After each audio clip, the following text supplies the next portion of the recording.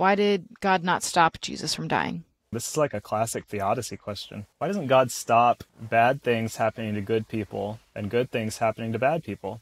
I don't know the answer to that big question, but you focus in on the story of Jesus, and the answer kind of is really clear if you just boil it down. This is a hard answer, but it's because Jesus asked him not to.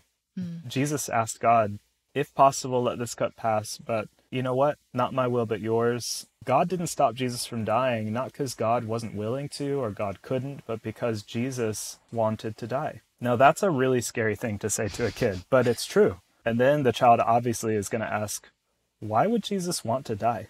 And our answer has to be to show you how much he loves you. And you can say it in a way that is age appropriate. You can say, you know how I would do anything for you? Jesus loves you even more than I do. He would do anything for you, even if it means he has to die.